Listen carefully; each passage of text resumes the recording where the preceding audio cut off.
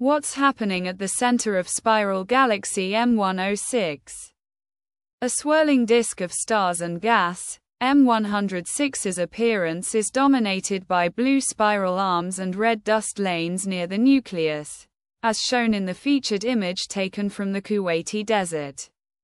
The core of M106 glows brightly in radio waves and X-rays where twin jets have been found running the length of the galaxy. An unusual central glow makes M106 one of the closest examples of the Seyfert class of galaxies, where vast amounts of glowing gas are thought to be falling into a central massive black hole.